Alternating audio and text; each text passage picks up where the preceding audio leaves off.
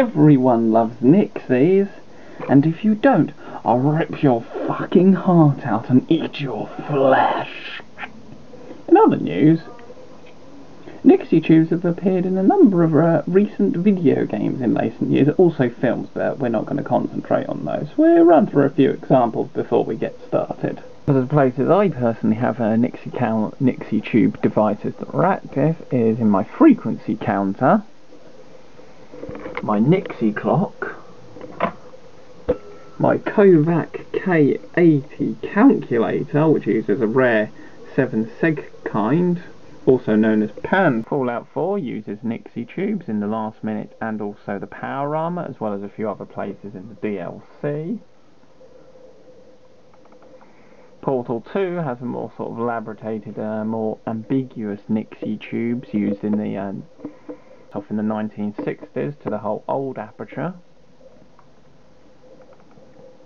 TF2 uses a Nixie watch as the death clock in their film expiration date, which is highly recommended. If I remember, I'll stick a link to in the description. I highly recommend you watch that. It's funny as all hell. Finally, because this is on the Xbox and I don't have any recording cap for it, so there's no nice screenshots, we have Metro Last Light. And you'll notice Nixie watch. I should build one of those. Be even more chunky than the one in the game though.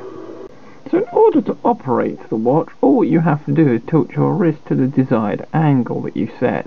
You can set this, and it will display very much like this, the hours followed by the minutes and then the seconds if you continue to hold it in that position. It takes some practice to get used to. Uses a standard 22mm waterproof leather watch, although the watch isn't fully waterproof. Through capillary action, which is basically water being sucked into small gaps, it actually manages to make it through the glass and onto the other side, where it can then cause it to steam up inside. So this is not a watch you should take underwater under any circumstances. It's sort of rain-proof, splash-proof. If you run it under the tap, it's a-okay, but not one to go swimming with. To set the time, you basically press the bottom button, and this will give you the option between 12 and 24-hour mode. I personally prefer 12-hour mode, that's me. Then you can set the hours. You press the top button to set those. It's already set correctly, so I'm not going to be changing anything. Then the minutes, which starts on the tens and goes to the units. Then the seconds, you basically can only reset the seconds, so you can calibrate it to a particular clock of your desire. If you've got an atomic clock, you're obviously calibrated to that. I don't currently have an atomic clock. And the last thing is the angle. What you do here is you basically hold it at the angle you want it to trigger and press the top button. I am very happy with the angle it currently triggers. Then you're done, and it will just resume normal operation. So yeah, that's one of the things, is better sealant is needed around the glass, but other than that, it's pretty awesome. The overall design is very nicely built, and they are individually serial numbered because these aren't going to be something that are mass manufacture. They are currently still being produced, which is why I'll put a link down to Cathode Corner in the description if you want one. And of course, this wouldn't be the EEPROM 9 if we didn't show you inside. Now, the lithium battery is a 3.7 volt lithium polymer, 180 milliamp hours. The Nixie tubes I use are replaceable. Basically all the control electronics are on the bottom board, including an in-circuit programmer. On the side we have the switches and what looks to be the main gyro accelerometer. I'm not 100% sure exactly whether it's both combined or just single, so it can tell the angle. On the bottom here we have 3 chips, one of which is the PIC microprocessor, and 2 will be drivers that I haven't actually googled the part numbers of. Naughty naughty. Sadly there is no PCB art to be found on any of the PCBs, which is a shame. We've got the GND marked there and the oscillator, so we've got easy probe points for probing the device, as the thing is very much designed so the user can do maintenance like replacing the tubes, the battery, as well as you can send it back to the manufacturer if you wish. The screws are tiny little Allen key type screws, which I find the only screw I have is a Torx T5 that will fit it. However, I don't think that's quite correct. I think they might be using some weird ass evil imperial type screws, which is really annoying because there's only one country in the world that uses imperial and they need to stop it now. But that is the internals. Up here we've got the main power regulator as well, and that's the transformer for the HV inverter. Now I don't know if I can get it to replicate it, but there is one little flaw that goes with general use. You may have seen it there.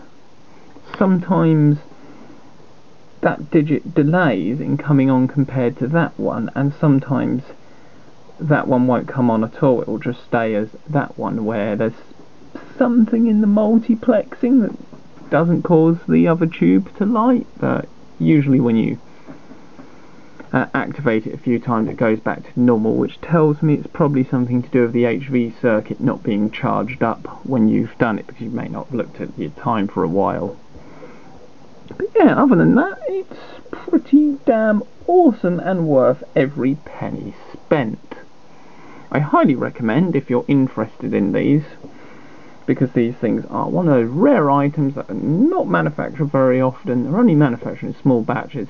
If you want one and can afford it, go out and buy one. Don't hesitate. Save up if you have to. But these are awesome and I absolutely love it and have been enjoying it. People at work have even noticed it when I'm out and about, which is awesome. Most of which don't know what it is, but people at work actually not only noticed it and liked it, but they knew what it was, which was fantastic. But yeah, thanks for watching. Oh yeah. And here's the base. A little bit of silicone sealant in there should do it. I just need to get myself a syringe and stick some silicone in there and just do a little bead going around so that it's fully waterproof. Because I tend to be the type that forgets I'm wearing my watch and jumps in the swimming pool. As a side note, the watch with everyday standard usage will lead you to about 2 weeks worth of battery life before you need to start charging it, and otherwise it starts flashing. And when you're not using it every day and you leave it chilling on your side, you can get longer. And look at that, we have a power timeout feature. Thanks for watching.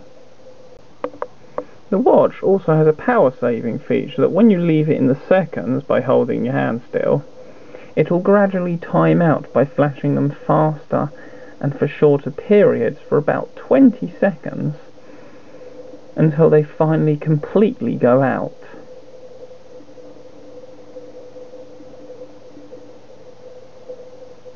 And we can see that it's timed out. And if you leave it like this, it will then display the time after a set amount of time, about a minute. It will do that every minute, so it will continue to display the time. So it's not recommended to leave it like this, because you will drain your battery quicker, but you won't completely drain it. There we go, so now it's displaying it again, and it will keep doing it like that over and over again. In conclusion, I'd like to put out a massive thank you to David at Cathode Corner for putting these back out and producing them again, as I have literally wanted a Nixie watch for way over a decade, because the whole VFD clock I was working on was a byproduct because of Nixie watches. Anyway, from me, I think it's time to go. Thanks for watching.